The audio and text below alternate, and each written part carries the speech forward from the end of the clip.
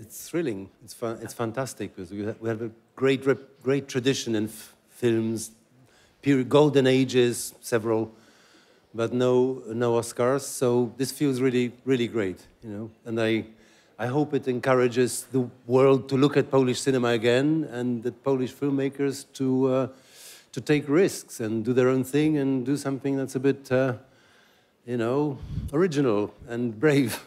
So I hope this is an encouragement. We're going to 259 and then 81. Hi.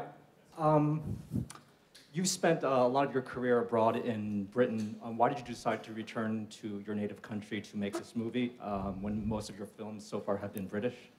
Because, well, I lived in Britain, so, you know, that's where I made films. But I've reached an age where I'm more and more interested in I'm sort of more and more confused about the world as it is, and I don't know what to do with it, you know, dramatically speaking, in terms of films. And I felt like returning to Poland, but also to return to the 60s. You know, it wasn't just Poland, it was a return to a period which I found very interesting, powerful, full of possibilities and stories, and you know, the period that's my childhood. So it was a little bit of a nostalgia trip as well, this film.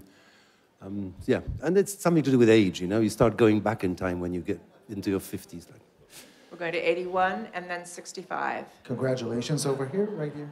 David from Israel, with your 10th nomination for Poland, you now won. Now Israel is the one with 10 nominations and no win. Yet we really struck a chord with your movie because it deals with the Holocaust and it relates to the Jewish people. Was that a consideration, dealing with that aspect of post-World War II Poland? It was one of the things, but I didn't want to deal with the issue of Polish-Jewish relations. I wanted to tell a story that's universal about very specific, complex characters, you know? So I didn't think, oh, this is a, you know, story about the Holocaust. It's not a Holocaust movie, as they call it in the States. And it's not a genre film at all, in fact. Maybe it's a road movie, if anything.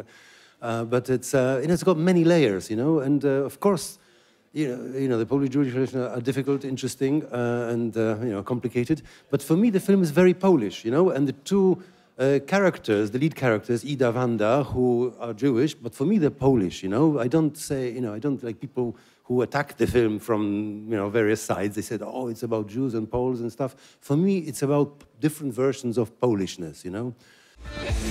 For the latest from HitFix, visit hitfix.com or download the new HitFix app on your Roku device.